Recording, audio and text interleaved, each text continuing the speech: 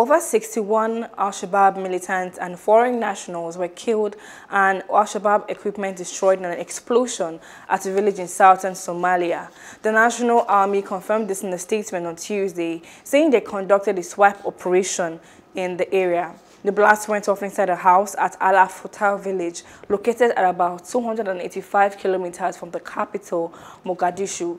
Reports indicate that the material stored at the 11-room house exploded late on Monday, killing at least 61 militants, including 6 foreign nationals. Hello, hope you enjoyed the news. Please do subscribe to our YouTube channel and don't forget to hit the notification button so you get notified about fresh news updates.